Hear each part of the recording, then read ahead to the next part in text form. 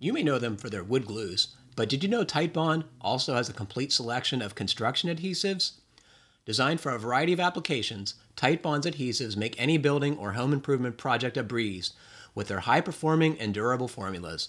These adhesives are trusted by the professional, providing squeak-free subfloor installations, long-lasting retaining walls, and even fastener-free feature walls. Check out Titebond's construction adhesives at titebond.com, including their newest award-winning adhesive, Tight Grab Plus. We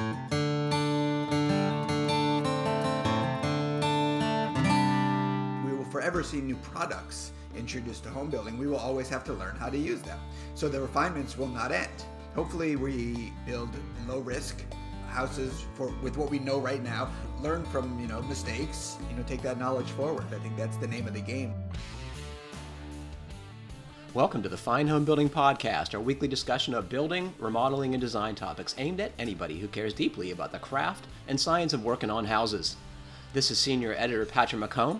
Today I'm joined by Fine Homebuilding Senior Editor Brian Pontalillo. Hey everyone. Fine Homebuilding Editorial Advisor Mike Gerton. Hello. And our producer Andres Samaniego. Yeah. Please email our questions to fhbpodcast@taunton.com. You can find previous podcasts and check out the show notes at finehomebuilding.com/podcast. Well, it is a pleasure, as always, to see you guys this morning. Thanks for being here. Yeah, absolutely. Thank you. Yeah, thanks for having us. Mike, you've been busy. You are currently in Arizona, as I can tell, and you've had a number of projects going on. Can you tell me what's going on there? Yeah, I haven't talked to you in a couple of weeks, so I've been just cranking away on stuff. I bought a salvaged utility sink and faucet all in one, and made a spot in my garage to install that. I had done the trap and supply lines maybe a month and a half ago, so now I can clean up before I go inside and not track mud through the house, or at least mud on my hands. And then I had it's a kind of cobbled together television near our dining area, and I mounted the TV to the wall with one of those extending wall mounts. And then I needed a place to put a DVR underneath, and I made a floating shelf out of a scrap leftover piece of a hollow core door, where I put a cleat, it worked out perfectly because, the hollow core door, it's just a flat panel door, and I could put a cleat on the wall. It was basically a ripped down 2x3, and screwed that on the inside corner so that it fit within the two layers skins, and then I could just screw it down from the top and the bottom, and it's remarkable how strong that is once you mount it horizontally. But and it's got a great mid-century aesthetic, I gotta say. It's very minimalist. It's amazing. Yeah, exactly. Like that's amazing. I agree with you. Like, I've done floating shelves that same way, where you build a hollow shelf and slide it over a cleat, and they are remarkably strong. The fact that you pulled it off with a hollow core door is remarkable also. Well, like probably most of us in construction, I hoard leftover scraps of every little thing that I think might be useful in the future, and this was one of those things. Did you save the rest of the door, though, is my question. Well, this is what the beauty of this was. Where I'm sitting right now, I have a wraparound desk. It's like 5 feet in one direction and 5 feet in the other, and it's the hollow core doors that I had swapped out in the house last winter. So they make great desks, and the scrap piece that I had to cut off from the door is what I used to make the floating shelf. So I really saved it twice, salvaged twice. At the risk of getting too esoteric, do you think that having salvage around is instrumental in the creative process? Like, does that help you solve a problem? I like that question, because I think it does, because you look at what you got, and you look at what you got to do, and you see if anything matches in any which way. And in this case, it did. In a lot of cases, it does. Yeah. So, Mike, I feel the same way, especially like I feel the same way when it comes to working on, my own place, and I often am finishing projects with the scraps that I have laying around because I don't want to waste them. And it just, like Patrick mentioned, you can just come up with creative solutions. But I'm curious, all of your professional work over the years, how often have you been able to incorporate that kind of stuff into work that you're doing for other people? All the time. Yeah. I've that's why I have, fortunately, I have a building that's about 75 feet long and 36 feet deep. It's just a shed, and it's got 2 levels in it, and I've just saved junk from every job I've ever done. But, I open it up to all my friends and family. So if they're doing a project, I say, hey, let's take a walk through my scrap building, and invariably they'll find something, a half dozen 2x6 joist hangers that were left over from a job or something like that. Most of it's new material, but some of it's, salvage, like these doors. So, works out. Mike also, Andres and I learned when we were shooting with Mike this fall that Mike also has a wheelbarrow museum.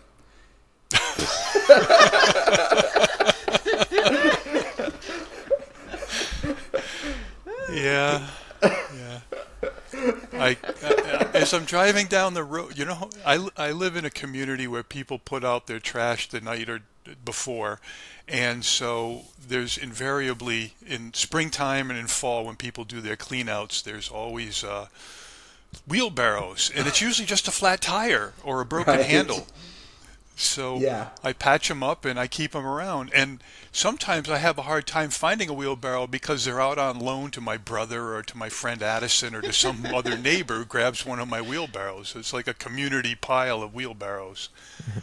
Yeah, my current wheelbarrow Mike, is actually... I'm thinking as a retirement plan, you could have like a lineup of wheelbarrows, much like a used car lot. I can just imagine them with like big signs on them that says cream puff, new tire. Yeah, and... You'll get to talk to all the people who are shopping for a used wheelbarrow, too, which I'm sure would be interesting. Andres, what have you been doing? Oh, man, you remember that project that I was replacing my vanity sink? It turned into a 2-bathroom project. So I actually remodeled both bathrooms, one in my basement. I put a brand new floating vanity there. The plumbing was easier there because, it was built recently. A few years ago, and I put a board and bat in the front. I replaced the mirrors. I ran brand new PEX lines from the upstairs bathroom all the way to the basement. So I've been doing a lot lately. And my next project is to try to insulate my garage so I can turn it into a shop because I couldn't find anything. Another esoteric question. Carol and I have been talking about our own home improvements, and it's way more enjoyable when you're not under the gun to get a bathroom back in service, for example. Do you find the work stressful, or is it enjoyable to work on your own place? For me, it's enjoyable because I step away from the computer, as I'm editing a lot of videos here. I don't get to travel as much when I'm editing, so it's actually good. It's distracting, and it takes your mind off of the computer or the work. You're doing something else, and I actually enjoy it. Cool. How about you, Brian? Do you use your home projects to escape from the desk and computer? I use everything I possibly can to escape from the desk and the computer. For someone who has worked at a computer for the better part of 25 years now, I really don't like being at the computer at all. So anything that can get me away from it, like walking the dog, working on the house, like anything. Reading a book that's written on paper. And I think, Chuck Miller told me a long time ago, and Chuck Miller, for anyone who doesn't know, is a founding editor of Fine Homebuilding magazine. And, he said to me early on in my time at Fine Homebuilding that it was essential that we kept working on projects. He said it's the only way you will stay engaged, interested, and good at this job. And, I took that to heart, or I don't know if I took that to heart because there was also some necessity in the fact that I bought a fixer-upper shortly after that. I had no choice but to work on my house. But I guess it's better than saying I took that to heart. I realized pretty soon the value of that comment. what's interesting to me is you are all nodding in affirmation to what Brian was saying while he was talking about the importance of doing the handwork, and it's how it keeps you focused and in balance, and understand the work that our customers and listeners are doing, right? I've been watching a great PBS series lately with Carol, Craft in America, and if y'all haven't seen it, it talks a lot about making beautiful things, and very smart people talk about their creative process, and you get to see the amazing things they make. 2 nights ago, we were watching metallurgists and people who do metal fabrication, and it was absolutely fabulous. So if you get a chance, totally check that out. What's the name of it again? Enjoy Craft in America, Mike. Well, on somewhat of a less glamorous note, I got a visit from Carol when I was working on another project, and she said, I just Googled why our washing machine is not draining, and it said that the hose is obstructed or the drain might be plugged, and I said, there's a third distinct option, and that's the pump has failed in the washing machine, because we've been down this road before, and this is now the second time in 3 years I had to replace that, and it's a good bang for the buck project, I gotta say, though. I was able to buy the pump for $20 from Amazon, which might be an indicator of why it failed 3 years later, but it's impossible to get one any other way in a timely fashion, so that's what I did. And I tried to buy what they described as the upgraded one. Maybe the upgrade was a different electrical connector that would plug it into the washing machine, and I thought about, cutting the one that was off the washing machine and rewiring this thing, but you have to put it all together to then test it, because it has a circuit board, and all these parameters have to be satisfied. The door has to be closed, there has to be water in it, it has to be, X way far into the cycle. Anyway, so I couldn't test it, so I had to buy the normal one once again, which delayed it a day or two, but for $20-some, the thing is up and running again. So if y'all have a washing machine that's not pumping out and you determine it's the pump, it's not a hard repair even for a front loader. That's good to know. And I'm glad you brought up laundry projects, because I should mention, since I've been talking about this for months, and people probably think that I don't get anything done, I should mention that I did outfit the laundry closet this weekend with a platform. I raised the front loaders up off about 11 inches off the floor, and I built a shelf above them. And that project, which seemed like, it was one of those things where it felt a little clumsy to use. We have compact front loaders, so they're very low. The door is very low to the ground, and it felt a little clunky to use them. But it was also like, do I really need to do this? Well, first time I just, went to hit the power button on the front of the thing, I was like, oh, this is much better. This is much more comfortable. Totally worth it. If you're planning a laundry closet for front loaders, I totally recommend getting them up off the floor a little bit. I totally agree, because I've been in that scenario too. Even with the full-size ones, It's very low. Yeah. Well, it delights me we're all working on stuff, because as Brian suggests, it helps stay grounded in the craft. This comes from Peter. And thank you all who wrote in with questions or feedback once again. I really appreciate it. It does make this show so much better. Good morning from Boston, podcast crew. I thought you'd like a book recommendation. On this nearly 5-year-old episode, you discussed The Saskatoon Super Insulated House by Harold Orr.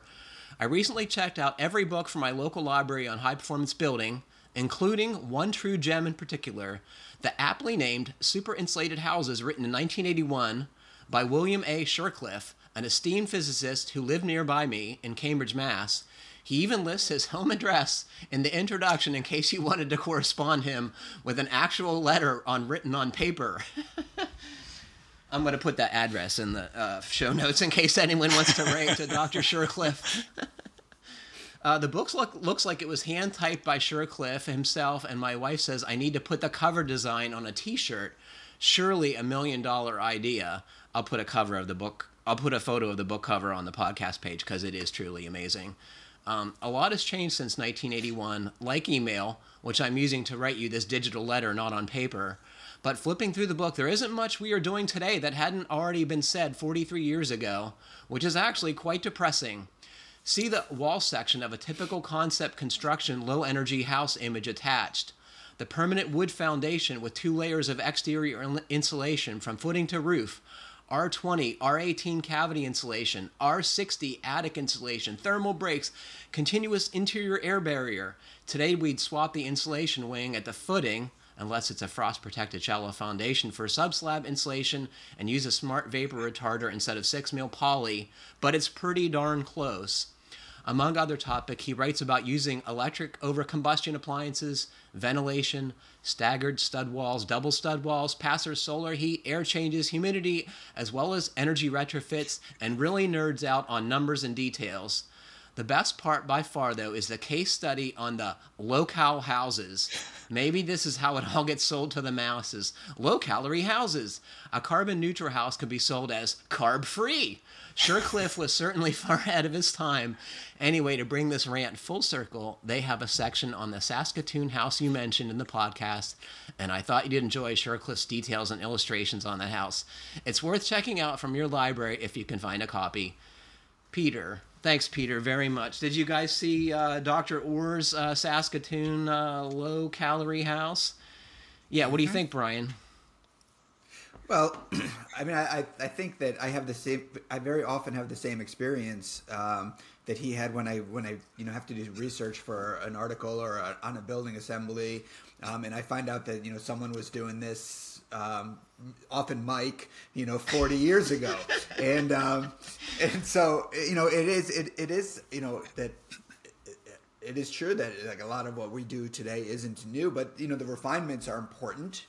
He mentioned, not using polyethylene vapor barrier, but instead using a, variable perm vapor retarder. So I think these refinements are important. And, with like material science and with all science really, but even just the fact that, we will forever see new products introduced to home building. We will always have to learn how to use them. So the refinements will not end. Hopefully we, hopefully at best we build low risk, as best we can, low risk houses with what we know right now. But we're also not afraid to try things, learn from mistakes, and then take that knowledge forward. I think that's the name of the game with really improving the quality, efficiency, durability, all that of our homes. Before I go to Mike, I can't help but notice you didn't answer my question about Dr. Orr's low-cal house. Well, I like that. I love that idea too, and it reminds me of something I was working on this story on indoor air quality, and I was referencing my experience with an indoor air quality monitor that I have called the Wave Plus that you wave your hand over, and it either gives you a green, yellow, or red light, so that in an instant you can know whether there's a problem with your indoor air quality or not. And I thought, how do we get homeowners and builders who don't know about indoor air quality to take it seriously? And I thought, give them one of these because the red's alarming. Yeah. When you wave your hand over it and you see that red, you think, what the heck's, what's going on here? I got to figure this out. So putting it in the terms of low calories, as opposed to all these other, terms that only builders or architects or building scientists use, for the average person, I think is a great idea. Yeah. Or something similar. Yep. That's what it's all about. Simplify. What do I think? Well, it was like a blast from the past. I think I remember reading the book back in the 80s because a lot of that first wave of high performance home building back in the late 70s, early 80s was all based on energy consumption because the prices of energy, both gasoline, oil, natural gas, everything doubled, tripled within a couple of years. And so everybody all of a sudden started paying attention to, oh my gosh, my utility bill just went from, $10 a month to $40 a month or something like that. So, and I don't remember taking note that there's a parallel between, the pretty good house today and what was being promoted, at least in the case of this book back then. But I do remember working on houses that were the first 3 high-performance houses that I worked on weren't my own projects. I was just a lowly laborer, carpenter at the time, but just being amazed at what they were doing and how different it was from, the houses on either side of them. And now, again, like he points out, like Peter points out, that not a whole lot's changed, Mm-hmm. Andres, did you know that we were talking about, similar concepts back in the 80s that we're still talking about?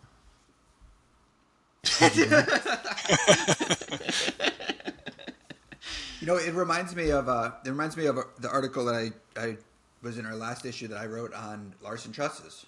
Right, here's an idea that comes from the late 70s, early 80s.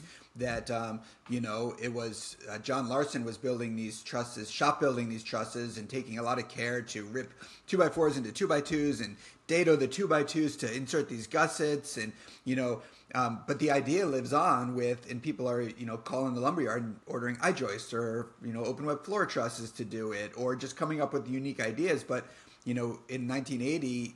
John Larson knew what he was doing, and it all made perfect sense. And so it's refinements on that idea. Yep. Well, to come back to Dr. Orr's house, I'll say what Brian so delicately avoided saying is that it's an amazing house. It is also impossibly ugly.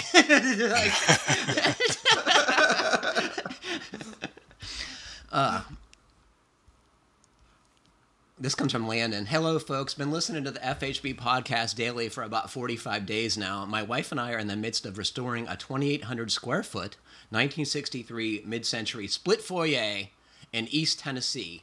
And since efficiency is one of my key goals for this house, it's been wonderful listening. Thanks for sharing all the examples, insights, and ideas. In episode 593, Jim writes in about staining on his fiberglass fixtures, electrolysis, and grounding. While I don't know a ton about these subjects, I did want to offer this. While running the plumbing through my house, I discovered there are some lines in the trunk and branch system that are copper, while PEX has been used to update in some areas through decades-old remodels and improvements. When you were talking about Jim's house, I immediately began to wonder about the age of his home and what kind of visual access he has to his plumbing.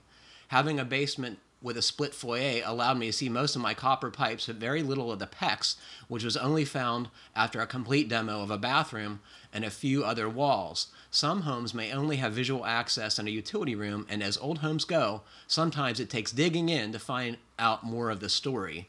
Perhaps there are lengthier sections of copper that are carrying out some electrolysis and could be grounded, only they are not visible from whatever utility room the water heater is in.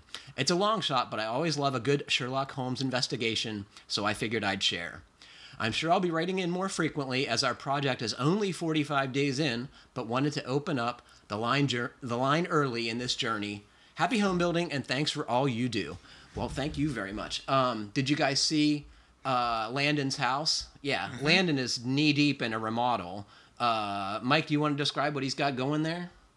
Well, first off, the house itself, I mean, that design, even though it looks like in some ways like a conventional, what I would call a raised ranch, or you, Patrick, have referred to as a split level, it's just got a few design features from the era, like a wraparound deck and the overhangs on the roof with the timbers coming out, the gable ends, that gives it charm that a lot of plain old raised ranches don't. But yeah, you can see where the inside of his house is all gutted out, and he's retaining the old, I can't tell if they're oak or fir floors, maybe oak, the old fireplace, so you can see through all the stud walls. So he's got a lot going on. Then he's got a whole bathroom all ripped out with the floor, the old diagonal floor planks all cut out so he can put in some new plumbing. So yeah, it's pretty extensive what he's tackling. The fireplace has an amazing brick pattern from the era. It's not running bond. I don't know what you call it, but the bricks are like stacked on top of each other without, offsets. It's cool. Yeah, it is.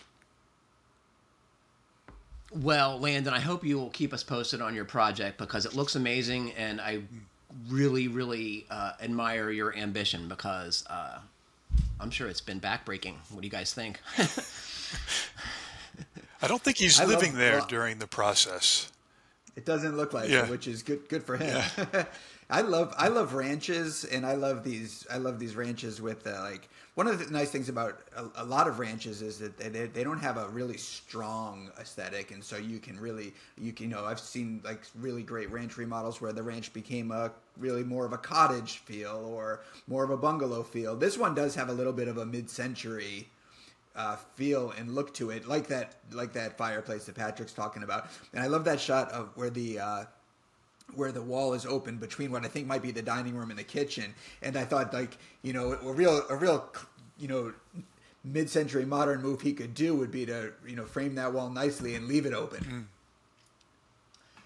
You guys have probably heard me say it. We do all this amazing stuff on the frame of the house and then cover it up with all this other garbage. I found it very sad. Yes. This comes from Justin from Bloomington, Indiana. Hi, FHB gang. I'm a huge fan of the podcast and magazine and have been an all-access member for years. Well, thank you, Justin. Lately, I've been contemplating an unorthodox build and would love for you guys to point out all the reasons I should stop. In particular, I've been thinking of building a vacation home inside a half-round barn. One of the primary reasons this idea is attractive is that although I really enjoy building, I don't like feeling time-pressured when building. So I would hire someone to build a half-round barn where I would be free to take my time to build the house without having to worry about rain and snow. I also really like the idea of having the bulk water barrier separate from the house because, among other things, it would be easy to spot leaks. I guess this approach is not much different than some barn dominium builds. However, I haven't seen anyone use a half-round barn. Further, although I can think of a bunch of cons, aesthetics, lighting, cost, they don't outweigh the pros. Relaxed build, simpler build as water management would be minimized, snow and fire resistance. Please point out why this is a bad idea. Thanks. Justin from Bloomington, Indiana. Oh boy, this is amazing. I love this question. Yeah. Can someone first describe what kind of barn Justin is talking about? Because when I read it, I imagined something very different than when I saw it. So what the photo shows is basically a Quonset hut. If you imagine the inverted U, and it's just giant corrugated panels which go from, it's like a rainbow. It goes from the ground way up high and it goes down to the other side. And these are done mostly for agricultural buildings or for utility or storage buildings. But what Justin's proposing, and it wasn't clear in the way he describes it, is you could take this structure and then you could actually outfit it with gable ends and make that your finish on the inside. But what he's proposing is to put one of these structures up and then build an entire house with a roof inside of the barn shape. And on, I think it's I-40 in, I don't know, one of the Great Plains states, if you're driving down the highway, there's one of those situations. And I've been meaning to pull over on the highway when I'm driving across country and take a picture of it. So somebody put up an ag building, built the house under, and I thought, what a perfect situation. Your house is never going to see weather. If you get a leak in that main structure, what's it going to do? Dribble on the roof, and then you got your regular roofing there.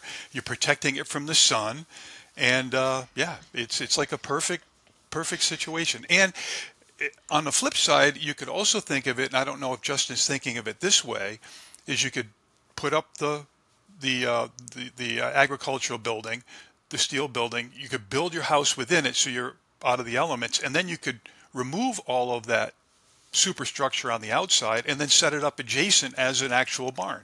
So you could use it either way, either temporarily or permanently. Brian?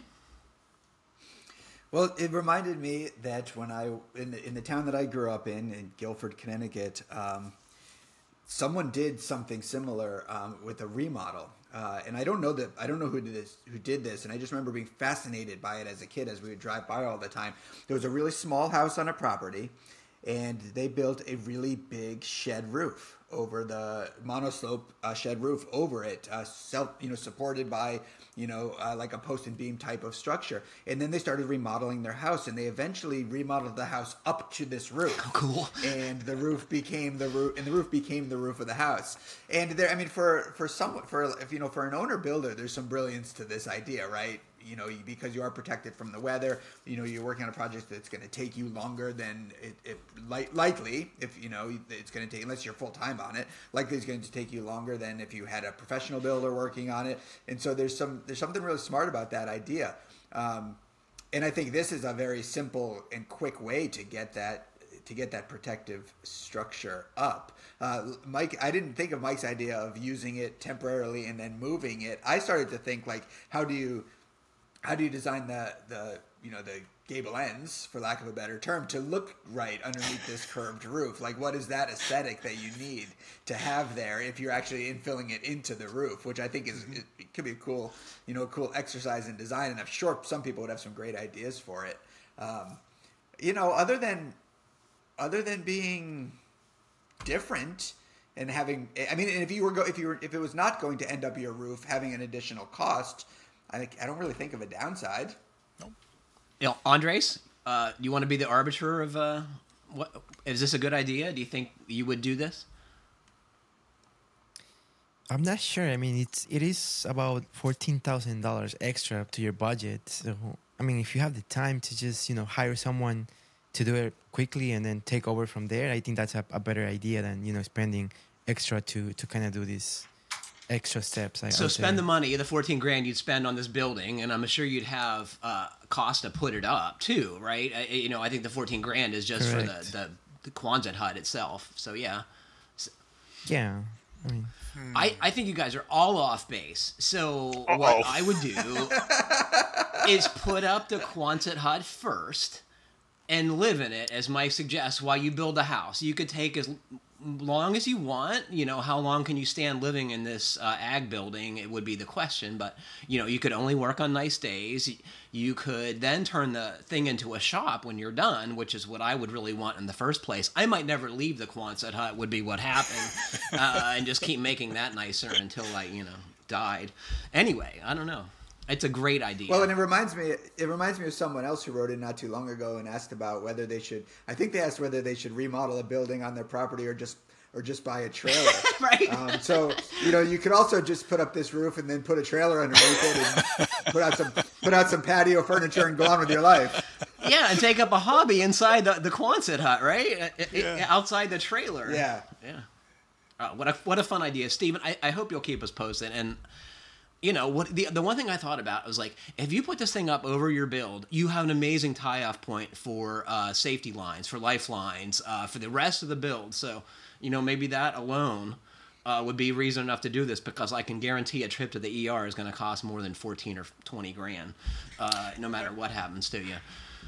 I think I'm going to borrow Justin's idea, though, because like I've mentioned a couple times on the podcast, I'm planning to build my own house in the next year or two, and I know it's going to take me a couple years to build, so I might just put up this structure, build my house inside of it, even though it's going to be another $15,000, because then I can take that building, move it to my mother's property next door, and abandon that 75 by 36 foot building where I've got all my stuff stored now, which is about to collapse, and put it all inside of here.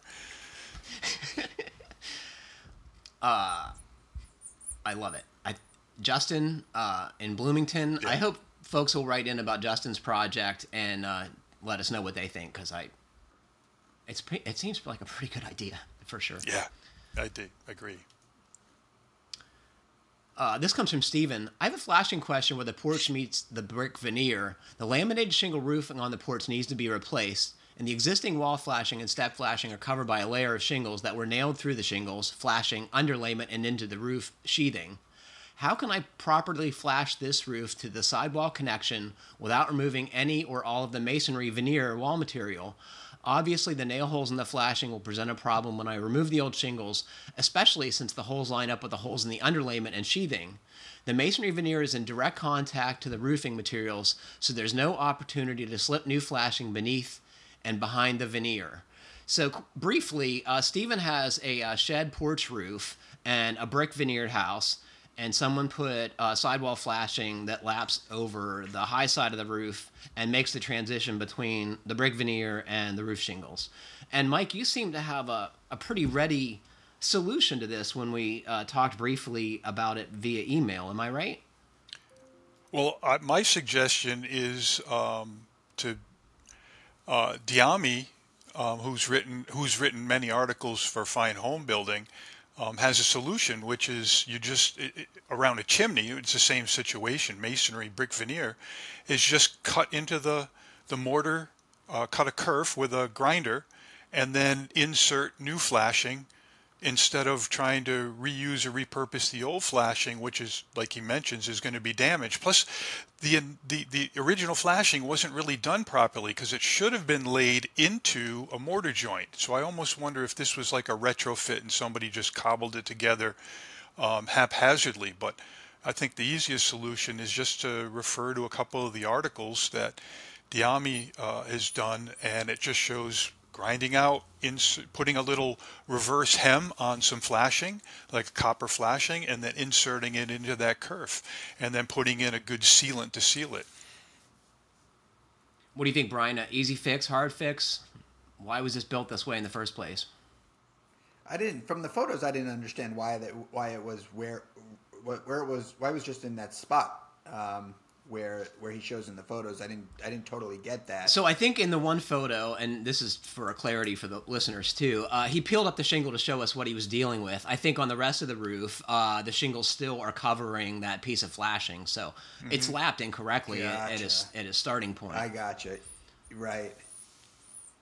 Yeah, I mean, I thought of another chimney flashing article that we had. It wasn't Diami that had a similar detail, and that's often how counter flashing is done on chimneys, right? So it's sort of taking the counter flashing approach to this. So I think that's a great solution. I can answer, I think, why this was done this way in the first place. Is my guess the roof was done before the brick veneer, which seems like a construction sequence that I see sometimes, and I don't quite get it. But so the roofer has to put the flashing on before the brick is there, which is why the brick is on top of it. And then the only question I had with that method, it was like when you're dealing with a chimney, you have full width bricks. When you're dealing with brick veneer, you don't have. The mortar is not going to be as thick. And it can be full brick size bricks too, veneer. In fact, it commonly is. So you think in this house you think that looks like a full? Well, it's impossible to tell by looking at it, but I would say it's more common than having the thin brick, at least in the vintage of this house looks to me. But okay, yeah. What do you think, Mike? That's likely full size brick, right? Yeah. Yeah, and it again, it's hard to tell how it was all done. Maybe this porch was added after the brick veneer was on, and then somebody cobbled together the flashing by cutting into the brick. It's without destructive investigation, it'll be hard to tell what's going on. But really, the solution is just go up your next mortar joint, cut in that slot, and then put in some new flashing, and good to go.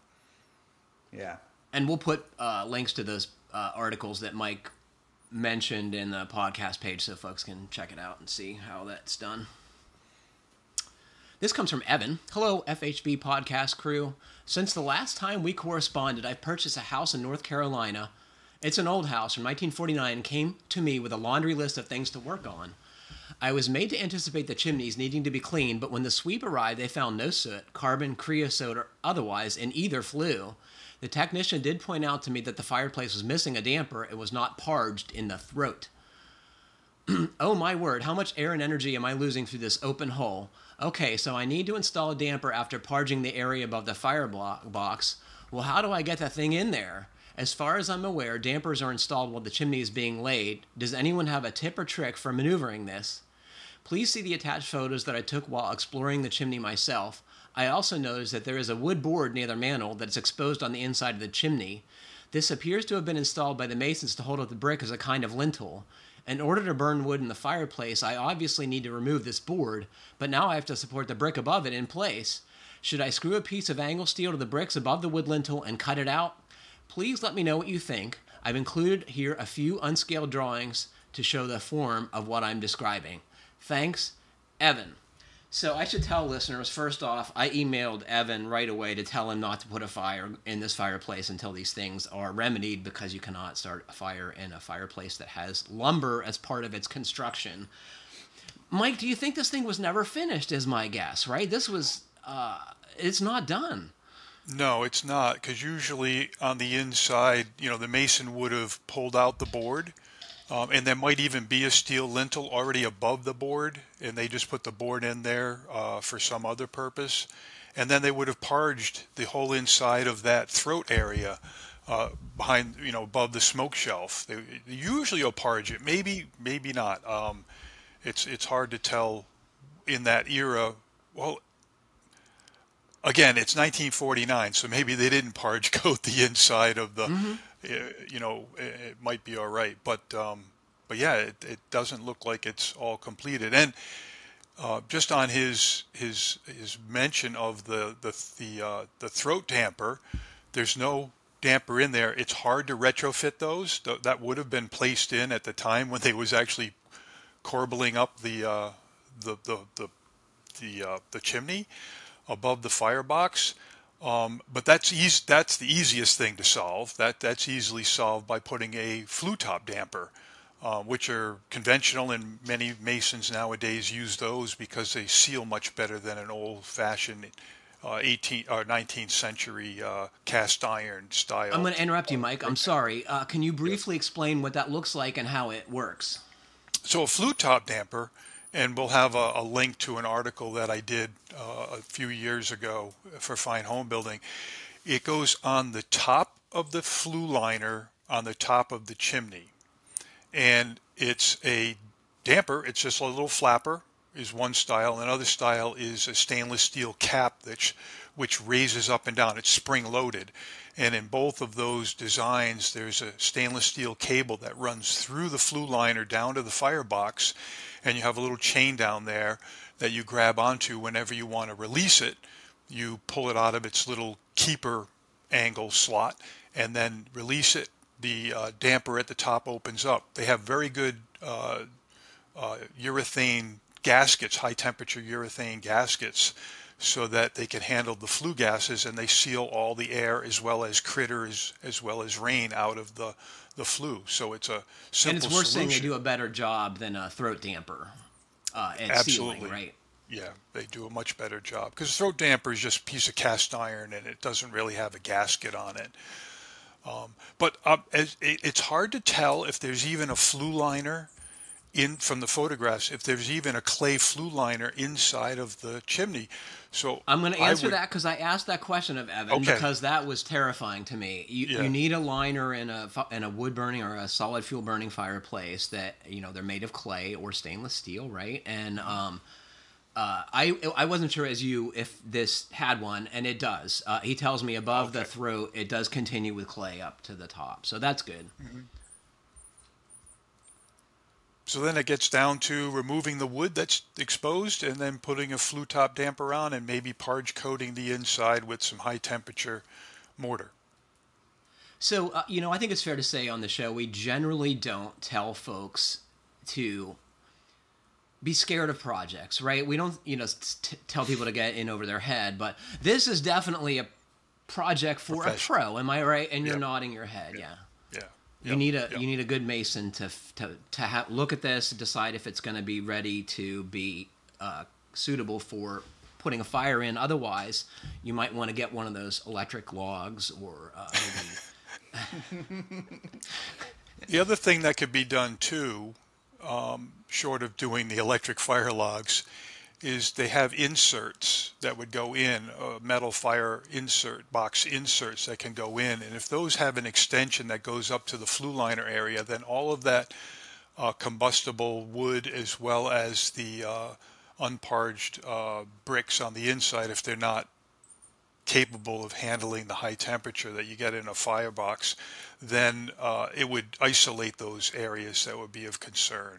But yeah, either going to a fireplace shop that sells all kinds of different amenities or attachments for fireplaces, and or a mason, because they're going to know what the current code is, even though this is built in 49, so it's not going to be the current code, but a good mason will be able to bring up an older fireplace to modern standards, working within the existing work that was done in 49. Can we just remind folks that fireplaces are a terrible way to heat your house, right? You don't build a fire to heat your house because it turns out it actually, sucks out as much air as heat as it's producing. So you start a fire for a different reason, but if you're looking to this to lower your energy bills or whatever, I think you're on a fool's errand. What do you think, Brian? Well, that's interesting you say that, because I of course, like many people, love the ambiance of a fireplace and a fire burning in a house, and sitting right next to it and feeling the warmth of it. And I also thought, like, just seal the fireplace off, or get that wood out of there and install a wood stove that actually cranks some BTUs into your house. Install that with a insulated, flue, and ideally, it has doors on it, right? Issues. So you can look at the fire, and it keeps out the cold when the thing is not working, right? Yeah. Evan, I'm with Brian. I say block it off and get the electric fireplace, and improve your indoor air quality. Gosh, one thing I did not anticipate about heating with wood, and I did for 3 years in this building, at the beginning of lockdown, we didn't have anything outside of resistant heat, which gets pretty expensive to run. So for 3 years, I heated the place with nothing but cordwood, and it makes a mess. It makes a mess when you bring the wood in the house. It makes a mess when you take it out of the rack and put it into the wood stove. It makes a mess when you have to clean the ash out of the wood stove. It is not a convenient way to heat. Well, just piggybacking on the suggestion to brick it off and abandon it, if you're going to go that route, just capture the floor space and just dismantle the whole thing from the top down. And then Sounds you easy. Can capture some floor space. It is. I've done it on a number of houses. Some of my rental houses, when I buy them, one of the first things I do, if they have an old chimney like this that doesn't have a combustion appliance in the basement that it's exhausting, as I take it right out. I just get in there with a sledgehammer, bust it all down. Not only are there flashing problems at the top, but there's also all of the thermal penalties that we've been talking about. Take it out of there, and then got a few spots where we got some closet space, so can't and then you argue can with put that. those bricks in your shed, and I've got a big pile of those. Yes. Oh boy, this comes from Tom. What a great... we got such great questions this week. I love our questions. This comes from Tom. I spent half my life working as a builder and remodeling custom homes, and of course reading Fine Homebuilding. I switched careers in 1989, retired in 2012, and decided to try my hand at furniture building.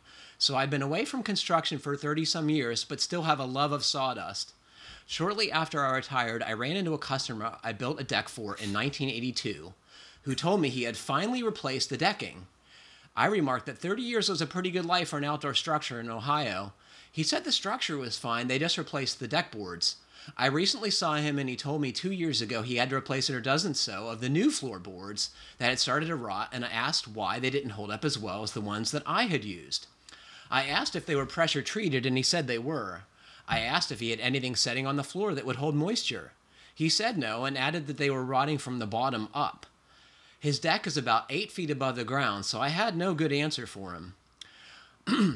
I listened to a lumber industry podcast to try and learn about hardwoods, and the host mentions that chromated copper arsenate is no longer used in treated lumber. Is this the reason the new deck flooring didn't last half as long as the original? Is there any treated lumber that would last 20 years? I want to build a deck on my house, but don't want to waste time and money on something that's going to rot away in 10 years. Would ground contact lumber last longer above ground than lumber treated for above ground use, or as long as CCA lumber? Is there an alternative at around the same price point as the treated lumber I can find at Lowe's, Home Depot, and the rest of it holds up like CCA? I think I could build block walls and pour concrete for the cost of ePay. I'm too many years away from the construction industry to know what's available. I understand the reason for taking CCA off the market, but I need a cheap equal. When I built the above deck, CCA was the cost-effective option for framing and flooring. We used some redwood and cedar, but at twice or more the cost. Thank you very much in advance for your help with this project, Tom. Mike, you've been nodding this whole time, and this is something you and I have talked about. Yeah, go for it. There's some of the newer treatments. Now, Tom didn't mention when the customer redecked the deck. If there was a period of time when CCA was taken out of the residential market. It is still available, but it's not sold through residential lumber yards that would be built into houses. It wasn't banned. Some people think it was banned. It's still used for industrial purposes and marine purposes. And marine construction, if you really want CCA, as I understand it, if you go to a lumber yard that specializes in marine construction, that's where you can find this stuff. Yep, exactly.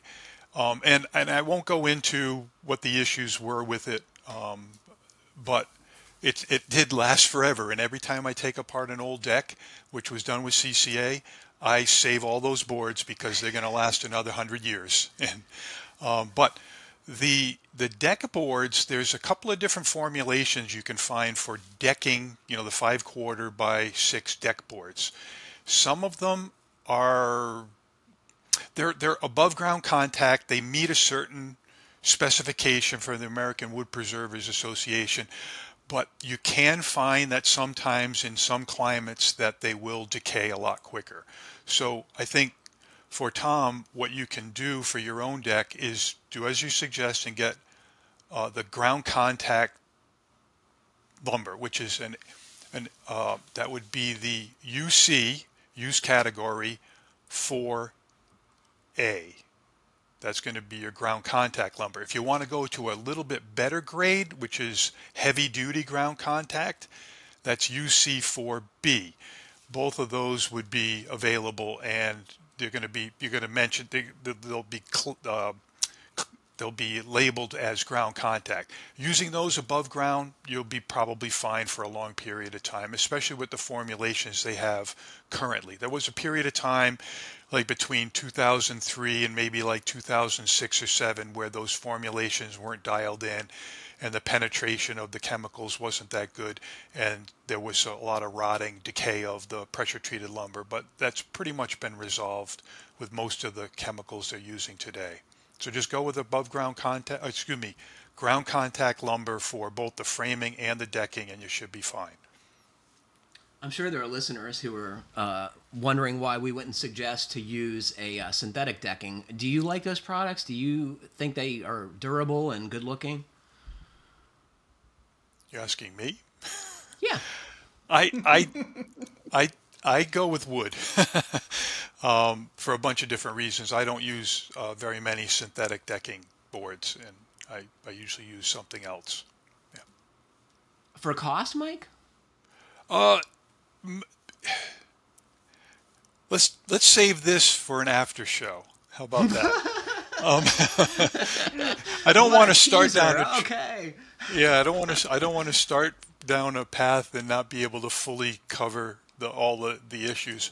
But for a price point deck, for something that's reasonably priced, pressure treated decking, southern yellow pine, you're going to have a good performance with a ground contact treated board. If you want something that's an upgrade from that, then you've got cedar, you've got redwood, you've got a few other choices there with some of the exotic hardwoods that are sustainably harvested. There are synthetics, yep, and a lot of people like them. I'm just not enthralled with them personally, but that's just a personal opinion. It's not from a performance standpoint. They do perform very, very well. What do you think, Brian? Well, I agree with Mike on the synthetic decking. For one thing, it is purely personal preference, but aesthetically, I don't prefer the synthetic stuff. I prefer wood, and interestingly, I've had this similar experience with pressure treated materials, including ground contact rated pressure treated materials, where I have seen it fail prematurely, and so I wonder if it's a quality control thing. I wonder if some boards just aren't, the treatment just isn't either done properly or taking properly or whatever it might be.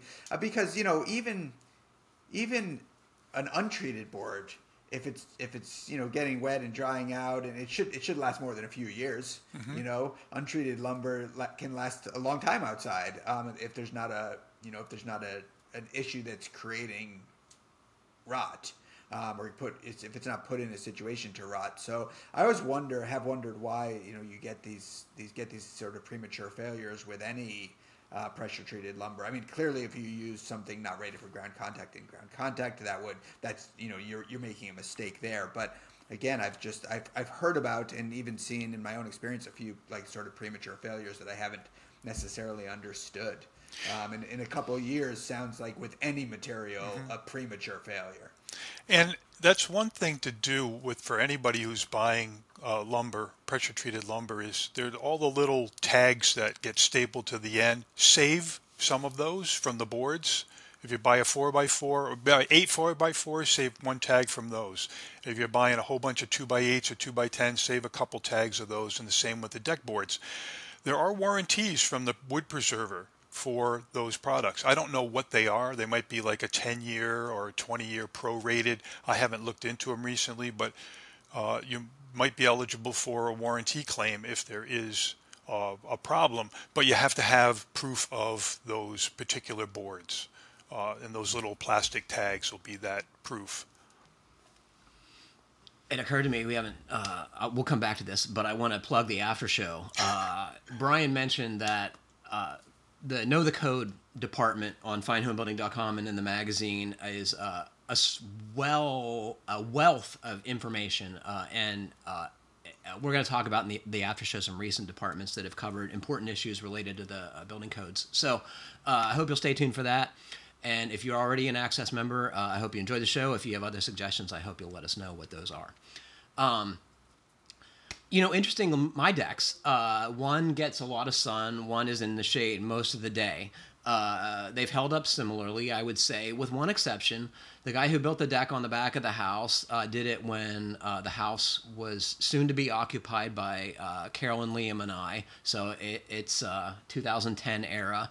And the boards have held up really well, with the exception of this knucklehead decided to put a 1/4-inch round over on all the deck boards. So the end grain is more exposed than it might be, and they've actually ground off much of the pressure treating, on the corner of the boards. And those boards are rotting, which is no surprise to me because he in essence ruined it. So don't do that, please. It might look great, but use a piece of sandpaper. You know what? I'm gonna challenge that, because not the I would say go ahead and round it over, but getting to the after show and know the code. Anytime you cut or route or abrade or drill through pressure treated lumber, whether it's the deck boards or any of the framing lumber, you have to field treat those end cuts, because that's the most vulnerable part of those boards, because that's where the water will get drawn in, and that's where it's going to saturate a little more at the end of the boards, and that's where the pressure treating chemicals may not have penetrated as thoroughly. So by field treating, which is just taking some oxine copper, some copper naphthenate, which if you live or work west of the Rockies, you know that that's standard practice, but it's not standard practice east of the Rockies where we get southern pine. But you got to do that. And if you do that, even after your route, your boards will last a long, long, long time.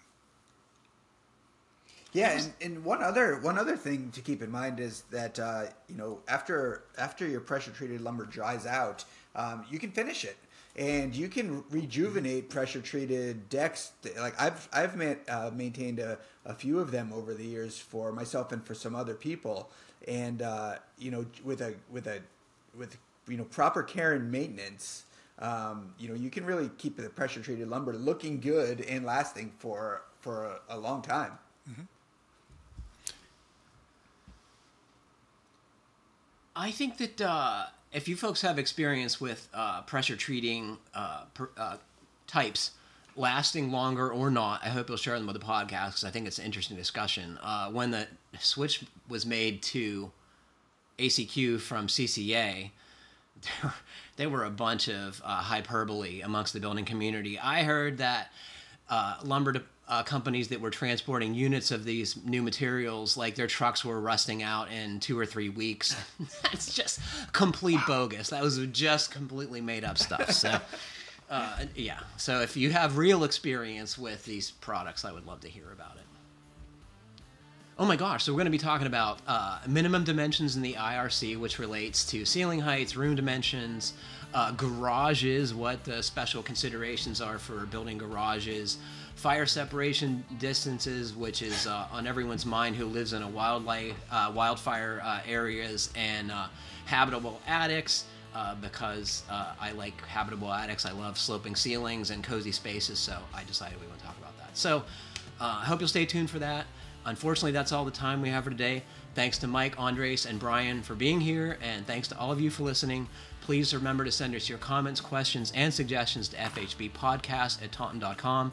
And please like, comment, or review us however you're listening. It helps other folks find our podcast. And it's been a long time, people, so I hope some of you will get on iTunes and tell them how much you like the show. Thanks very much for listening. Stay tuned for the after show.